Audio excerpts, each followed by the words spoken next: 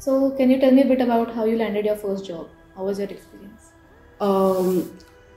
So I landed my first job by reference from my friend. She was actually my senior who later turned out to be my friend after we worked together for a long time. So that is a good pointer. It helps out a lot, being in touch with your seniors, seeing where they work. You can always ask them to drop a referral for you.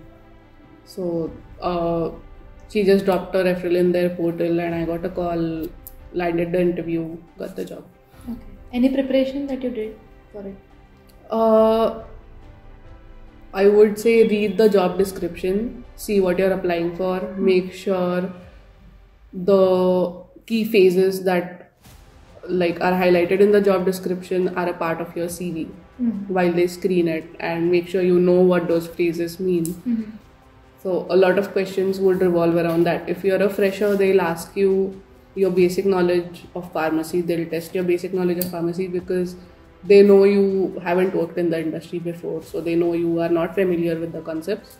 So just make sure whatever you have been studying, go through everything. That's all you can prepare for. Okay. So that was your first, you tried for a job, you got it. Yeah. Like any failure stories or anything like that?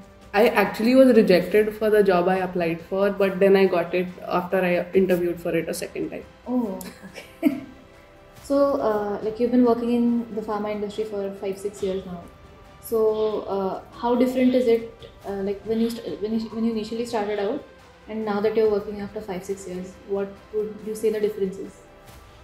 More than the difference, I would say 5-6 years has given me a lot of exposure. Like once you get into the field, you understand different avenues where you can work.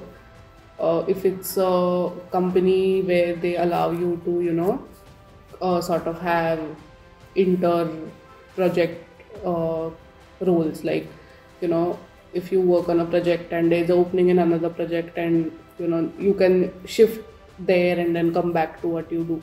So such events give you a lot of exposure, and you'll understand all the different avenues where you can work. You'll find something more interesting, like, okay, this is what I'm doing, but that is something more interesting and I want to go work into that next. So next job you would apply with the closer kind of job description to what you want to work for. Right. So, I would suggest the first job, you can just do whatever comes your way. From that, you'll understand where you can go next. It's not an amazing salary, but it grows exponentially once you're in the field.